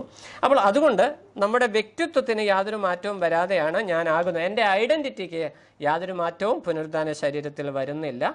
പുനരുദ്ധാന ശരീരം വ്യക്തിത്വം ഉള്ള, നമ്മൾ ഈ ഭൂമിയിലായിരുന്ന അതേ വ്യക്തിത്വമായിട്ടാണ് പുനരുദ്ധാന ശരീരവും ആയിരിക്കുന്നത്. രണ്ടാമത്തെ വിഷയം യഥാർത്ഥ ശരീരമാണ്. നാം ഈ ഭൂമിയിൽ ജീവിച്ച യഥാർത്ഥ ശരീരം തന്നെയാണ് നമുക്കുള്ളത് എന്ന് പറഞ്ഞാൽ അതിനകത്ത് നമ്മൾ മനസ്സിലാക്കണം. ഞാൻ യഥാർത്ഥം എന്ന് പറയുമ്പോൾ അതിനകത്ത് മാംസവും രക്തവും ഇല്ല എന്നുള്ള കാര്യം മറന്നു പോകരുത്. അത് ദൈവവചനത്തിന് പ്രമാണമാണ്. നമ്മുടെ ശരീരത്തിൻ്റെ ഈ മാംസരക്താദികൾക്ക് മാറ്റം വരുമ്പോൾ തന്നെ നമ്മുടെ ശരീരം പുനരുദ്ധാന ശരീരമായിട്ട് നമ്മൾ ഇപ്പോൾ ആയിരിക്കുന്ന അതേ അവസ്ഥയിൽ തന്നെയാണ്. ഇപ്പോൾ 6 അടി പൊക്കമുള്ള ആൾക്ക് 6 അടി പൊക്കം തന്നെ ഉണ്ടാകുമെന്ന് തന്നെ നമ്മൾ മനസ്സിലാക്കണം. അവിടെ നമ്മൾ കർത്താവ് ഈ വാക്ക് ശിഷ്യന്മാരോട് നേരിട്ട് പറയുന്നുണ്ട്. അവിടെ നമ്മൾ ലൂക്കോസിൻ്റെ സുവിശേഷം 24:39 2-ാം ഭാഗത്ത് നമ്മളിങ്ങനെ വായിക്കുന്നു, എന്നിൽ കാണുന്നത് പോലെ ഭൂതത്തിന് അസ്ഥിയും മാംസവും ഇല്ലല്ലോ. അപ്പോൾ പുനരുദ്ധാന ശരീരത്തിൽ എന്തുണ്ട്? അസ്ഥിയും മാംസമുണ്ട്. പക്ഷേ ഇപ്പോൾ ഉള്ള അസ്ഥിയും മാംസവും പോലെ അല്ല എന്ന ആശയം. ഇപ്പോൾ അസ്ഥി മാംസം ഇത് ദ്രവത്വമുള്ളതാണ്. ഈ ദ്രവത്വത്തിന് പുനരുദ്ധാനത്തിൽ മാറ്റം വരുന്നു. അപ്പോൾ കർത്താവ് പറയുകയാണ് അസ്ഥി മാംസവും ഇല്ലല്ലോ എന്ന് പറഞ്ഞാൽ എന്താ? അസ്ഥി ഉണ്ടെങ്കിൽ എഴുന്നേറ്റ് നിൽക്കാനായിട്ട് പറ്റത്തുള്ളൂ എന്നുള്ള അണ്ടർസ്റ്റുഡാ. എന്നാൽ ആ അസ്ഥിക്ക് രൂപാന്തരം വന്നിട്ടുണ്ട് എന്ന് പറഞ്ഞാൽ വ്യക്തമായ ഒരു ശരീരം പുനരുദ്ധാന ശരീരത്തിനുണ്ട്. നമ്മൾ മനസ്സിലാക്കേണ്ട വിഷയം ശരീരത്തിൻ്റെ രൂപത്തിനല്ല, ശരീരത്തിൻ്റെ പ്രകൃതത്തിനാണ് രൂപാന്തരം വന്നിരിക്കുന്നത്, അല്ലെങ്കിൽ മാറ്റം വന്നിരിക്കുന്നത്. ശരീരത്തിന് മാറ്റം വന്നിട്ടില്ല, ശരീരത്തിൻ്റെ പ്രകൃതത്തിന് മാറ്റം വന്നിരിക്കുന്നു. അതിന് മതിയായ വാക്യങ്ങൾ ഞാൻ പിന്നീട് പറഞ്ഞു തരാം.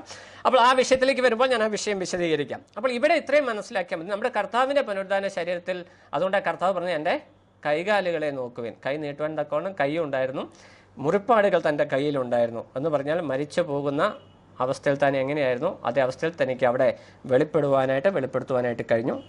ശരിയായ ഒരു ശരീരം, അതിന് ആത്മീക ശരീരം എന്ന് നമുക്ക് വിളിക്കാം. പിന്നീട് നമ്മൾ പറയുന്ന വിഷയം മരണത്തിന് മുമ്പുള്ള കാര്യങ്ങളെക്കുറിച്ച് വ്യക്തമായ ഓർമ്മ ആ ശരീരത്തിലുണ്ടായിരിക്കും. മരണത്തിന് മുമ്പുള്ള കാര്യങ്ങളെക്കുറിച്ച് വ്യക്തമായ ഓർമ്മ.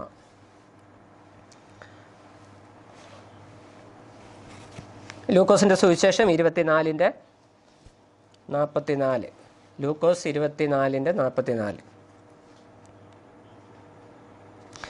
കർത്താവ് ഉയർത്തെഴുന്നേറ്റ് വന്ന കർത്താവ് ശിഷ്യന്മാരോട് പറയുന്നത് ഇങ്ങനെയാണ്, ഇതാകുന്നു നിങ്ങളോട് കൂടെ ഇരിക്കുമ്പോൾ ഞാൻ പറഞ്ഞ വാക്ക്. ഏതാകുന്നു? ഞാൻ മരിക്കുകയും അടക്കപ്പെടുകയും 3-ാം ദിവസം ഉയർത്തെഴുന്നേൽക്കുകയും ചെയ്യേണ്ടതാകുന്നു എന്ന് ന്യായപ്രമാണത്തിൽ എഴുതിയിരിക്കുന്നില്ലയോ എന്നുള്ള വിഷയം കർത്താവ് ശിഷ്യന്മാരെ ഓർമ്മപ്പെടുത്തുകയാണ്. ഇതാകുന്നു ഞാൻ നിങ്ങളോട് പറയാം എന്ന് പറഞ്ഞാൽ കർത്താവ് ശിഷ്യന്മാരോട് പറഞ്ഞു കൊടുത്ത കാര്യങ്ങളെക്കുറിച്ച് ശിഷ്യന്മാർക്ക് ഓർമ്മയുണ്ട്. കർത്താവിന് പുനരുദ്ധാന ശരീരത്തിൽ ഓർമ്മയുണ്ട്. കർത്താവ് ദൈവമായതുകൊണ്ട് മാത്രമല്ല വിശ്വാസികൾക്കും ഇതേ ഓർമ്മയുണ്ട്. അത് ഞാൻ പിന്നാലെ തെളിയിക്കാം. പിന്നീട് നമ്മൾ കാണുന്ന വിഷയം നമുക്ക് സ്പർശിക്കുവാൻ കഴിയുന്ന ഒരു ശരീരം തന്നെയാണെങ്കിലും അതിന് ഭൗതിക തടസ്സങ്ങൾ ഇല്ല എന്നുള്ളതാണ്. സ്പർശിക്കുവാൻ കഴിയുന്ന ഒരു ശരീരമാണെങ്കിലും ഭൗതിക തടസ്സങ്ങളില്ല എന്ന് പറഞ്ഞാൽ അത് യോഹന്നാൻ 20:19 നമുക്ക് വാക്യത്തിൽ കാണുവാനായിട്ട്. യോഹന്നാൻ 20:19 വാതിലടച്ചിരിക്കെ യേശു വന്ന് അവരുടെ നടുവിൽ നിന്നു.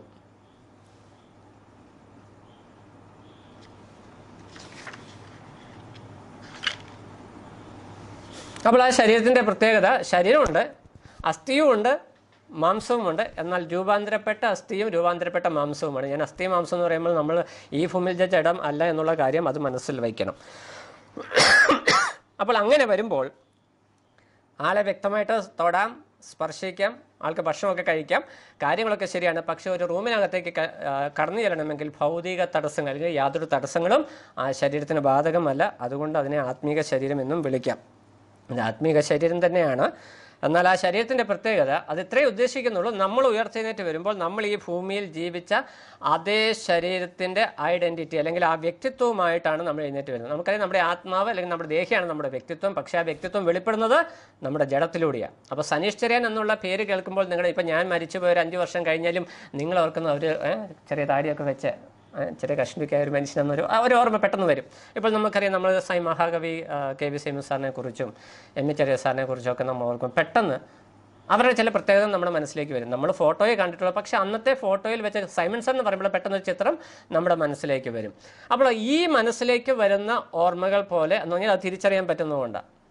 ഇതുപോലെ തന്നെ ദൈവരാജ്യത്തിൽ നമ്മൾ കടന്നു ചെല്ലുമ്പോൾ നമുക്ക് പരസ്പരം തിരിച്ചറിയാൻ കഴിയും. അതാണ് അതിൻ്റെ ആശയം. പിന്നെ ഇവിടെ എടുത്തു പറഞ്ഞ വിഷയം, ഭൂമിയിൽ ജീവിച്ചിരുന്നപ്പോൾ മരിക്കുന്നതിന് മുമ്പുള്ള നമ്മുടെ ജീവിതത്തെക്കുറിച്ചുള്ള വ്യക്തമായ ഓർമ്മകൾ നമ്മുടെ ദേഹിയിൽ എന്നേക്കുമായിട്ട് ആലേഖനം ചെയ്തിട്ടുണ്ട്. അതിന് മാറ്റമൊന്നും വരുന്നില്ല. ഞാൻ പറഞ്ഞു ഈ രണ്ട് ഘടകങ്ങളുണ്ട്, ആത്മാവും ദേഹിയും. ദേഹമുണ്ട്, ദേഹം മാത്രമേ മണ്ണിൽ ലയിച്ച് പോയിട്ടുള്ളൂ. ദേഹിക്ക് യാതൊരു മാറ്റവും വരാതെ ദേഹിയ ദൈവം തൻ്റെ സന്നിധിയിലേക്ക് ചേർത്ത് വെച്ചിരിക്കുകയാണ്. പിന്നീട് അതിനെ വെളിപ്പെടുത്തുന്ന ദിവസമാണ് ഈ പുനരുത്ഥാന ശരീരത്തിലേക്ക് അതിനെ കൊണ്ടുവരും. അങ്ങനെ എഴുന്നേറ്റ് വരുമ്പോൾ ആ ശരീരത്തിന് ഐഡൻറ്റിറ്റി ഉണ്ട്, വ്യക്തമായ ഐഡൻറ്റിറ്റി ഉണ്ട്. നമ്മൾ ഈ ഭൂമിയിൽ ജീവിച്ച ആ ശരീരത്തും അല്ലെങ്കിൽ ആ വ്യക്തിയായിട്ട് തന്നെ ആ വ്യക്തി എഴുന്നേറ്റ് വരും. പിന്നീട് നമ്മൾ കാണുന്ന ആഹാരം കഴിക്കുവാനായിട്ട് കഴിയും. ലൂക്കോസ് 24:30, 24:30, 24:42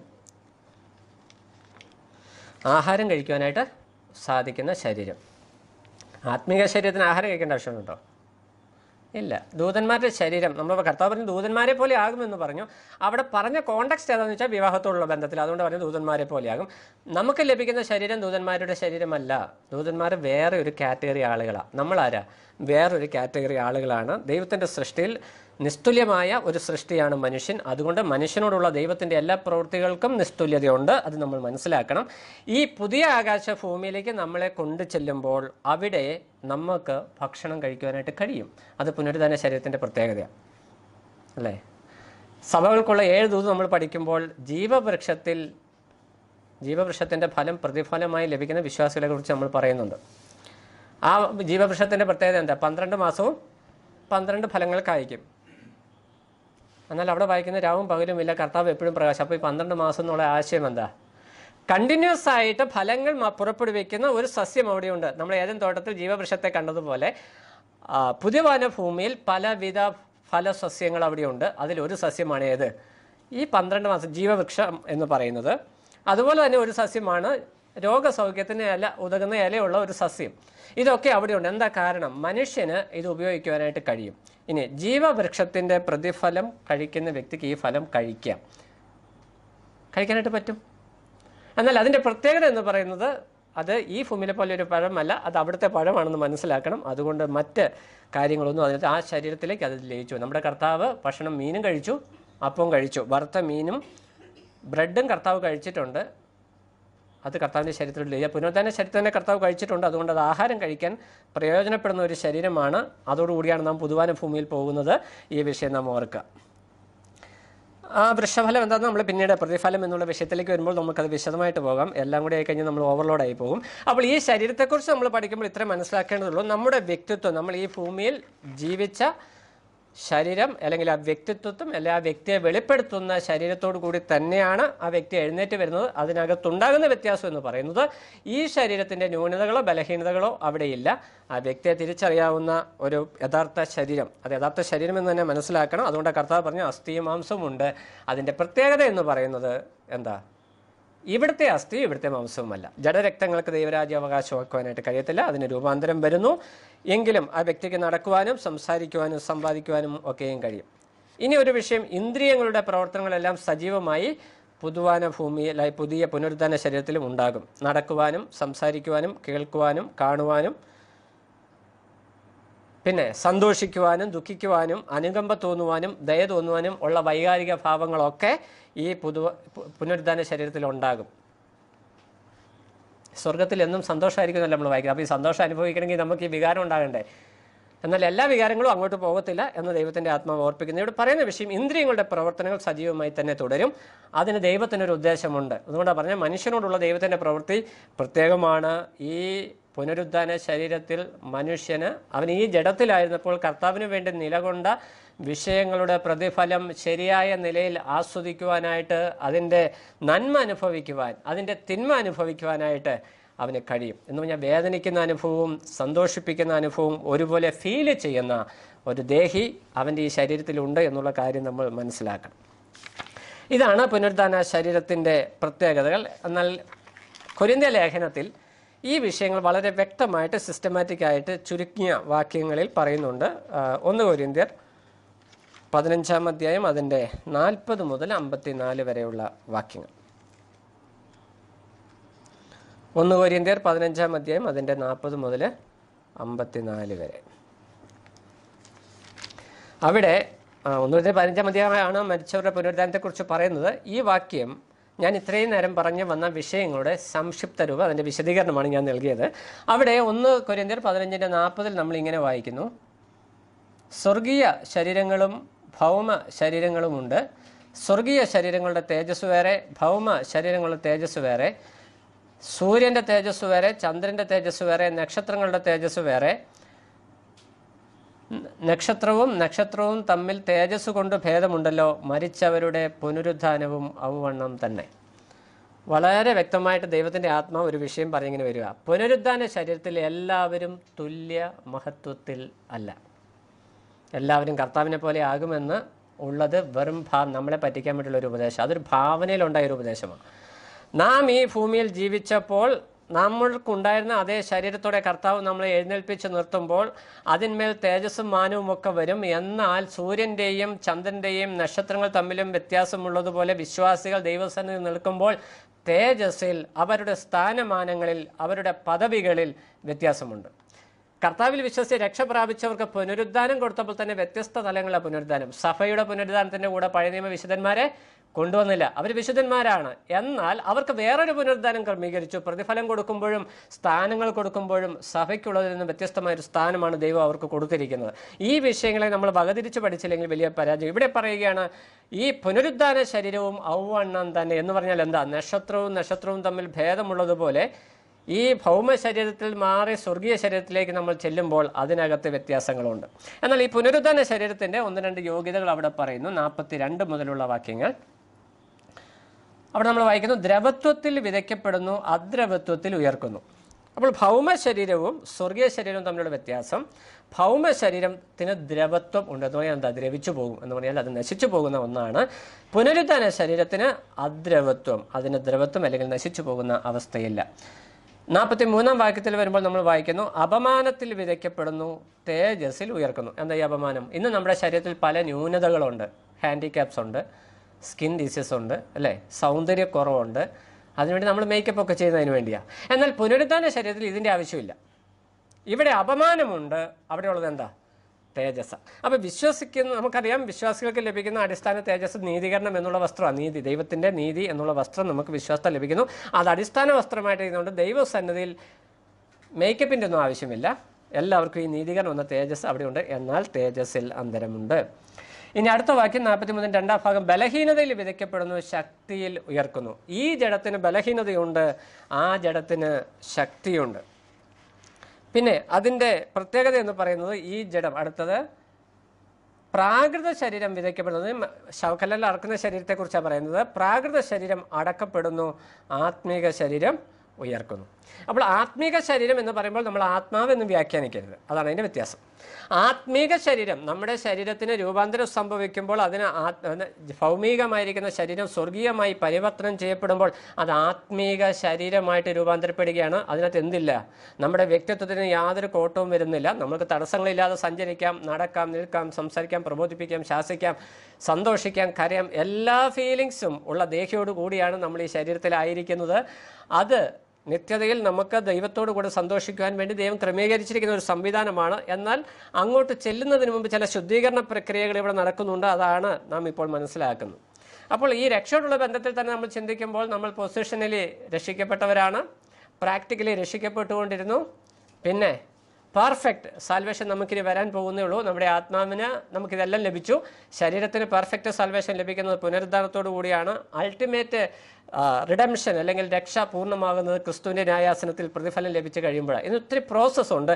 അല്ലാതെ നമ്മളൊരൊറ്റ വാക്യത്തിലൊക്കെ രക്ഷിക്കപ്പെട്ടിനി അങ്ങനെ ജീവിക്കാം, അങ്ങനെയല്ല ദൈവത്തിൻ്റെ പ്രവർത്തന പദ്ധതി. ഇവിടെ ഈ ശരീരത്തോടെ ദൈവം നമ്മളെ ഉയർത്തെഴുന്നേൽപ്പിക്കുമ്പോൾ ദൈവത്തിന് അതിൻ്റെ പിന്നിൽ വലിയ പദ്ധതികളുണ്ട് എന്ന് മനസ്സിലാക്കുവാനായിട്ട് കഴിയും. പ്രാകൃത ശരീരം വിതയ്ക്കപ്പെടുന്നു, ആത്മീയമായത് ഉയർത്തെഴുന്നേൽക്കുന്നു. പിന്നെ ഈ ശരീരം മർത്യമാണ്, പുനരുദ്ധാന ശരീരം അമർത്യമാണ്. 15-53 വാക്യം: ഈ ദ്രവത്വമുള്ളത് അദ്രവത്വത്തെയും ഈ മർത്യമായത് അമർത്യത്വത്തെയും ധരിക്കണം.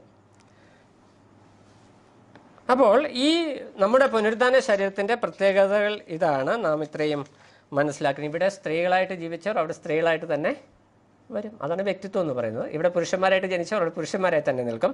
എന്നാൽ എന്തില്ല, ഇവിടെ ഉള്ളതുപോലെ ആകർഷണങ്ങളൊന്നും അവിടെ ഉണ്ടാകത്തില്ല. എല്ലാവരും ദൈവസന്നിധിയിൽ ആത്മീക ശരീരത്തിൽ നിൽക്കുമ്പോൾ പരസ്പരം തിരിച്ചറിയുവാൻ, ബന്ധുക്കളെ തിരിച്ചറിയുവാൻ, മക്കളെ തിരിച്ചറിയുവാൻ ഒക്കെ നമുക്ക് സാധിക്കും.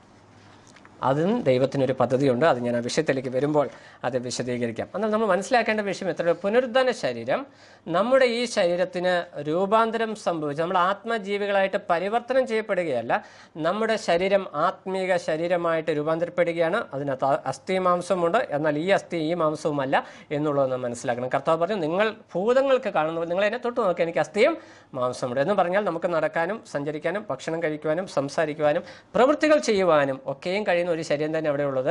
ദൂതന്മാർക്കും അത് ഉണ്ട്. അത് എന്നാൽ ദൂതന്മാർ ആത്മജീവികളാണ്. അവർക്ക് രൂപങ്ങൾ എടുക്കാനാണ് സാധിക്കുന്നത്. വിവിധ രൂപങ്ങളിൽ അവർ പ്രത്യക്ഷപ്പെടുന്നു. അവർ ആത്മജീവികൾ.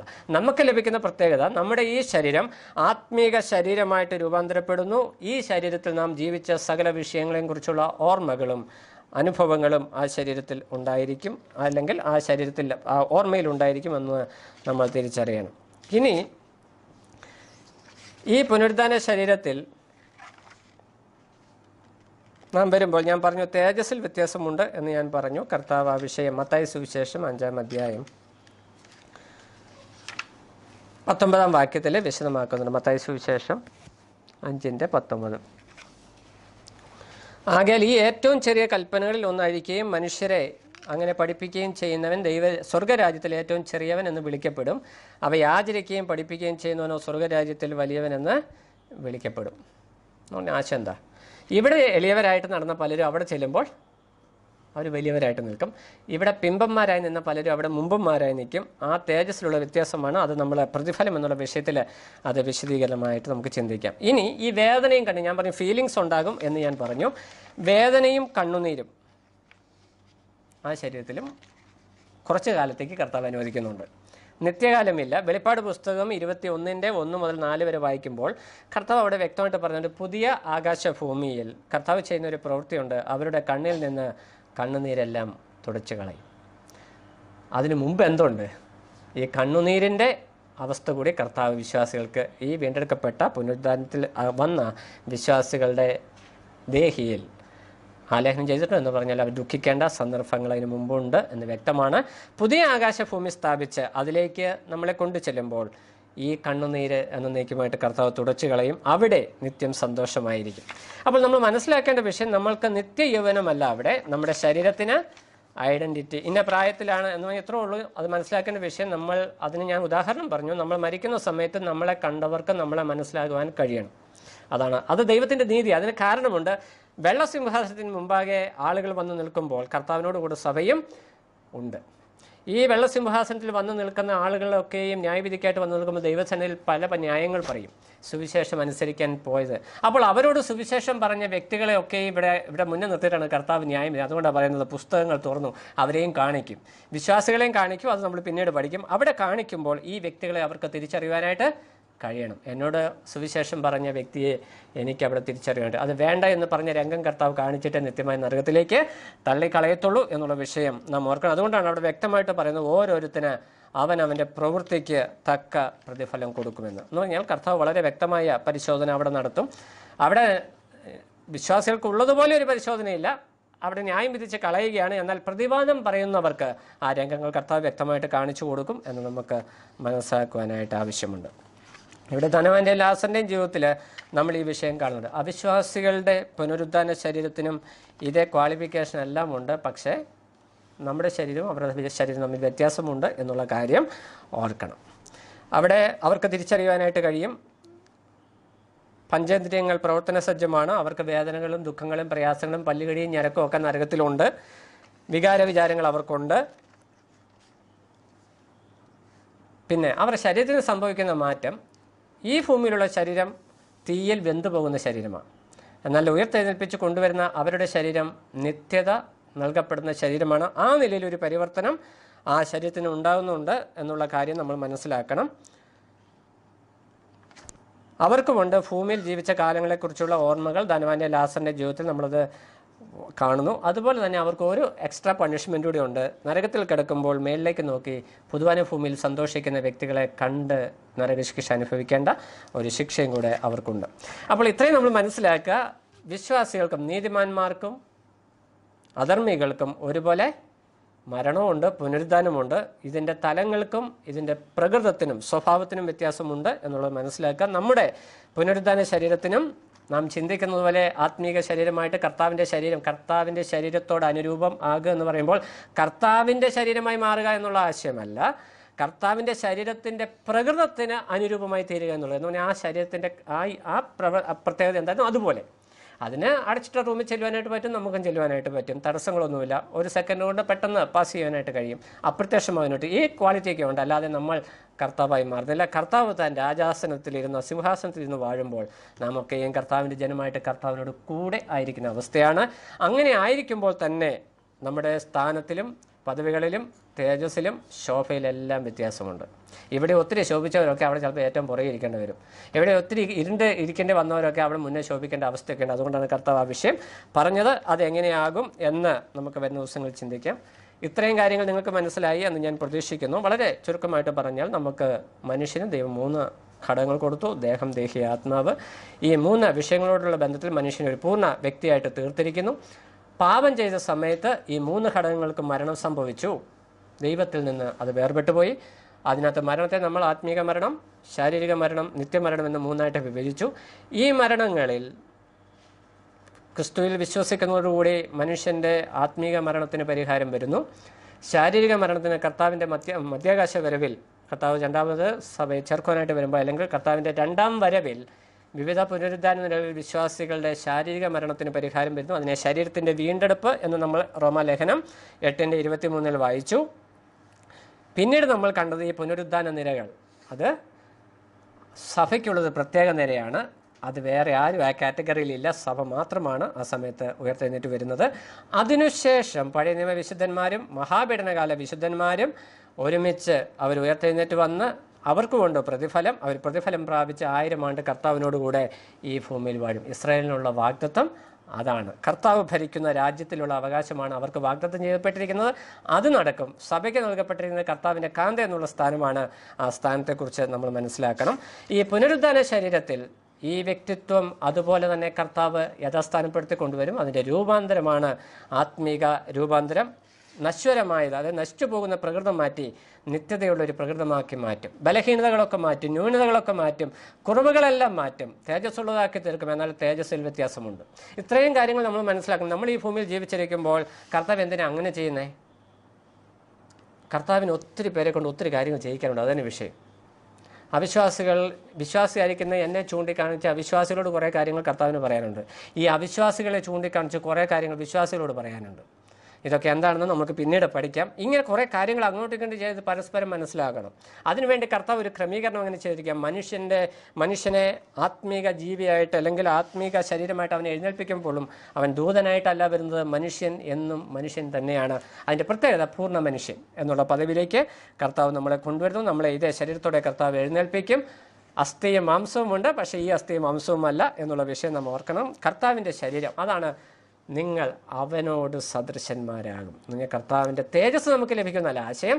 അവനോട് സദൃശന്മാരാകും. കർത്താവിനോട് കൂടി സഞ്ചരിക്കുവാൻ യോഗ്യതയുള്ള, അതിന് പ്രാപ്തിയുള്ള, അതിന് കഴിയുന്ന ഒരു ശരീരം കർത്താവ് നമുക്ക് തരും. അങ്ങനെ കൂടെ നടക്കുമ്പോൾ തന്നെ തേജസ്സിലും മാനത്തിലും സ്ഥാനത്തിലും പദവികളിലെല്ലാം വ്യത്യാസമുണ്ട്. ഓരോ വ്യക്തികൾക്കും വ്യത്യസ്ത നിലകളാണ് അവിടെയുള്ളത്. എല്ലാവരും തുല്യരല്ല എന്നുള്ള വിഷയം നാം ഗൗരവത്തോടെ ഓർക്കാം. തുല്യർ എന്നുള്ളത് ദൈവത്തിൻ്റെ മക്കൾ അല്ലെ സഭ എന്നുള്ള സ്ഥാനത്ത് മാത്രമേ ഉള്ളൂ. അതിനകത്തുള്ള പദവികളിൽ തന്നെ വ്യത്യാസമുണ്ട്. അത് നമുക്ക് പിന്നീട് പഠിക്കാം. ദൈവം അനുവദിച്ചാൽ അടുത്ത ദിവസം ക്രിസ്തുവിൻ്റെ ന്യായാസനം എന്നുള്ള വിഷയം, പുനരുദ്ധാനം കഴിഞ്ഞ് നമ്മളെ കർത്താവ് നേരെ എങ്ങോട്ടാണ് കൊണ്ടുപോകുന്നത്? മേഘത്തിലേക്ക് എടുക്കുകയാണ്. മേഘത്തിലേക്ക് എടുത്ത് അവിടെ നടക്കുന്ന വിഷയം, ഒരു 7 വർഷം മഹാപീഡന ഭൂമിയിൽ നടക്കുമ്പോൾ സഭയ്ക്ക് കർത്താവ് അവിടെ ചെറിയൊരു ഷോക്ക് ട്രീറ്റ്മെൻറ്റ് തരികയാണ്. അതാണ് ക്രിസ്തുവിൻ്റെ ന്യായാസനം. കർത്താവ് അനുവദിച്ചാൽ ആ വിഷയവും നമുക്കിതിനോട് ചേർത്ത് തന്നെ വിശദമായി തന്നെ പഠിക്കാം. അത് നമ്മൾ പഠിക്കണം. നമ്മൾ ഇതുവരെ അത് ഒഴിവാക്കി ഇങ്ങനെ വിട്ടിരുന്നൊരു വിഷയമാണ്. എന്നാൽ നമ്മൾ ഏറ്റവും പ്രാധാന്യത്തോടെ പഠിക്കേണ്ട ഒരു വിഷയം ഈ ക്രിസ്തുവിൻ്റെ ന്യായാസനം. ഇപ്പം നമ്മുടെ പുനരുദ്ധാന ശരീരത്തിൻ്റെ പ്രത്യേകതയെക്കുറിച്ച് നമ്മളൊരു ഏകദേശ രൂപമൊക്കെ കർത്താവിനോട് സദൃശന്മാരാകും. നമ്മളിങ്ങനെ പറന്നു പോകും, അവിടെ ചെന്ന് കർത്താവിനോട് നിത്യം സന്തോഷിക്കും. അത്രയും ഒരു ഭാവന മാത്രമേ നമ്മുടെ ഉള്ളിലുള്ളൂ. എന്നാൽ കർത്താവ് ദൈവവചനം പറയുകയാണ്, ഈ ശരീരത്തിൽ ജീവിച്ചിരുന്ന ഓർമ്മകളെ ഉണർത്തി കർത്താവ് നമ്മളെ എഴുന്നേൽപ്പിച്ചു കൊണ്ടുവരുമ്പോൾ അതിൻ്റെ പിന്നിൽ ദൈവത്തിന് പ്രത്യേകമായ ഉത്തരവാദിത്വമുണ്ട്. ഇനി ഏറ്റവും ഗൗരവത്തോടെ പഠിക്കേണ്ട വിഷയം, എന്നെ അങ്ങോട്ട് കൊണ്ടുചെന്നിട്ട് അവിടെ നിർത്തും. എവിടെ? കർത്താവിൻ്റെ സിംഹാസനത്തിന് മുമ്പാകെ. അത് വളരെ പ്രാധാന്യമുള്ളൊരു വിഷയം. അത് വളരെ ഗൗരവത്തോടെ പഠിക്കേണ്ട ഒരു വിഷയമാണ്. അതിന് പിന്നെ അനേക തലങ്ങളുണ്ട്. ദൈവ ആത്മാവ് സഹായിച്ചാൽ നമുക്ക് അടുത്ത ദിവസങ്ങളിൽ ആ വിഷയം പഠിക്കാം. വളരെ പ്രാർത്ഥനയോടെ ആ വിഷയം പഠിക്കാൻ നമുക്കിരിക്കണം. കാരണം നമ്മളൊക്കെ പഠിച്ചു വെച്ചിരിക്കുന്നത് എന്തുവാ, അവിടെ ചെല്ലും, പ്രതിഫലം കിട്ടും, അല്ലാത്തവർക്ക് ഛേദം വരും, പ്രതിഫലം നഷ്ടപ്പെടും, അങ്ങനെയാണ്. എന്നാൽ ദൈവവചനത്തിൽ അങ്ങനെയല്ല അതിൻ്റെ ക്രമീകരണം. അപ്പോൾ അതുകൊണ്ട് ആ വിഷയം പഠിക്കുവാനായിട്ട് എന്താ ഞാൻ അങ്ങനെ പറയാൻ കാരണം, നമുക്കൊക്കെ ഒരു ചിന്തയുണ്ട്, നമ്മൾ കേട്ട് വെച്ചിരിക്കുന്നതാണ് 100% ശരി, അതിൽ നിന്ന് എന്തെങ്കിലും വ്യത്യാസം വന്നാൽ ഉടനെ അത് ദുരുപദേശം. അങ്ങനെയല്ല. ബെരോവയിലുള്ള വിശ്വാസികളെ പോലെ വചനമെടുത്ത് പരിശോധിച്ച് വചനത്തോട് വചനം തുല്യം ചെയ്ത് ദൈവസന്നിധിയിലിരുന്ന് പ്രാപിക്കാൻ, കർത്താവേ ഇതിങ്ങനെ തന്നെയാണ്. അങ്ങനെ പഠിച്ചു കഴിഞ്ഞാൽ മാത്രമേ നമുക്ക് അനുഗ്രഹം ഉണ്ടാകുകയുള്ളൂ. അതുകൊണ്ടാണ് ഞാൻ പറഞ്ഞത്, ക്രിസ്തുവിനെ ന്യായാസനം എന്നുള്ള വിഷയം നമ്മൾ അടുത്തയാഴ്ച പഠനം ആരംഭിക്കുന്നതിന് മുമ്പ് തന്നെ പ്രാർത്ഥനയോടെ ആ വിഷയം ശരിയായ നിലയിൽ മനസ്സിലാക്കുവാൻ, ഗ്രഹിക്കുവാൻ, അത് നിങ്ങൾക്ക് പറഞ്ഞു തരുവാൻ എനിക്ക് കൃപ ലഭിക്കേണ്ടതിന് വേണ്ടി പ്രത്യേകം പറഞ്ഞു. ഞാൻ 6 മാസത്തോളം 1.5 വർഷം എടുത്തു മൊത്തം വളരെ ദൈവസന്നിധിയിലിരുന്ന് പ്രാപിച്ച ഒരു വിഷയമായി ക്രിസ്തുവിൻ്റെ ന്യായാസനം. അങ്ങനെ പോരാൻ അനേക കാരണങ്ങളുണ്ട്. ആ വിഷയം പഠിച്ചു വരുമ്പോൾ നിങ്ങൾക്ക് ആ വിഷയം ബോധ്യപ്പെടും. ഞാൻ ഇന്ന് പറഞ്ഞ വിഷയങ്ങൾ നിങ്ങൾക്ക് ഉൾക്കൊള്ളുവാൻ സാധിച്ചു എന്ന് ഞാൻ പ്രതീക്ഷിക്കുന്നു. നമ്മുടെ പുനരുദ്ധാന ശരീരം, നാം ഈ ഭൂമിയിലായിരുന്ന അതേ ശരീരം, അതിന് രൂപാന്തരം വരുന്നു. രൂപാന്തരപ്പെട്ട വ്യക്തികളായി പുതുവാന ഭൂമിയിൽ, നമ്മൾ സ്വർഗം എന്ന് പറയുന്നത് പുതുവാന ഭൂമിയിലേക്കാണ് കർത്താവ് നമ്മളെ കൊണ്ടുവന്നത്. ആദ്യം കൊണ്ടുവന്ന് മധ്യാകാശത്ത് കൊണ്ട് നിർത്തും, പിന്നീട് ഭൂമിയിലേക്ക് ഇറങ്ങി വരും, പിന്നീട് വീണ്ടും മുകളിലേക്ക് ചെല്ലും. അന്ത്യന്യായവിധിയും കഴിഞ്ഞ് ഈ ഭൂമിയെ തകർത്ത് കളഞ്ഞ് പുതിയ ആകാശ ഭൂമിയിലേക്ക് നമ്മളെ കൊണ്ടുപോകുന്നത്. അവിടെ ജീവിക്കാൻ അനുകൂലമായ ശരീരമാണ് കർത്താവ് നമുക്ക് ഇനി തരാൻ പോകുന്നത്. ഈ ഭൂമിയിൽ ജീവിക്കാൻ ആവശ്യമായ ശരീരമാണ് മാംസവും രക്തവുമുള്ള ഈ ശരീരം. എന്നാൽ അവിടെ ജീവിക്കാൻ ഈ മാംസത്തിനും ഈ രക്തത്തിനും പറ്റില്ല, ഇതിൻ്റെ ആവശ്യവും അവിടെ ഇല്ല. അവിടെ ദൈവം മറ്റൊരു സംവിധാനം ഒരുക്കിയിരിക്കൊണ്ട് അതിന് ഒരു പരിവർത്തനം സംഭവിക്കുന്നു. അത് കർത്താവിൻ്റെ കാഹളനാദം കേൾക്കുമ്പോൾ സംഭവിക്കും. ഒരൊറ്റ നിമിഷം കൊണ്ട്, കണ്ണിമയ്ക്കുന്നിടയിൽ മരിച്ചവരുടെ ശരീരത്തിനും ജീവിച്ചിരിക്കുന്നവരുടെ ശരീരത്തിനും രൂപാന്തരം സംഭവിച്ച് ഏകഭാവത്തിൽ ഒരുമിച്ച് അവർ കർത്താവിനോട് കൂടെ എടുക്കപ്പെടും. അങ്ങനെ നാം എല്ലാവരും കർത്താവിൻ്റെ ന്യായാസനത്തിന് മുമ്പാകെ നിൽക്കപ്പെടും. അതിനുശേഷമാണ് കല്യാണം. അപ്പോൾ എല്ലാവരും കാന്തനെ കാണുവാൻ ആർത്തി വളരുന്നതെന്ന് പറഞ്ഞിരിക്കുന്നതിന് മുമ്പ്, കാന്തൻ്റെ അടുത്തോട്ട് ചെല്ലുന്നതിന് മുമ്പ് ചെറിയ ഒരു മേക്കപ്പ് ഉണ്ട്, അത് നമുക്ക് അങ്ങനെ തന്നെ പറയാം. ഒന്ന് ശുദ്ധീകരിക്കുന്ന ഒരു സ്ഥലം. നമുക്ക് ശുദ്ധീകരണ സ്ഥലം എന്ന് പറഞ്ഞാൽ ദുർവ്യാഖ്യാനം ചെയ്യരുത്, ഫുർഖാനെ ഒന്നുമല്ല. അപ്പോൾ ഞാനത് ശുദ്ധീകരണം എന്ന് പറഞ്ഞത് എന്താണെന്ന് പിന്നീട് അടുത്ത ദിവസം നമുക്ക് ആ വിഷയം മനസ്സിലാകും. ദൈവം നമ്മളെ ഈ വിഷയം ശരിയായ നിലയിൽ മനസ്സിലാക്കുവാനായിട്ട് സഹായിക്കട്ടെ. ദൈവനാമം മഹത്വപ്പെടുമാറാകട്ടെ.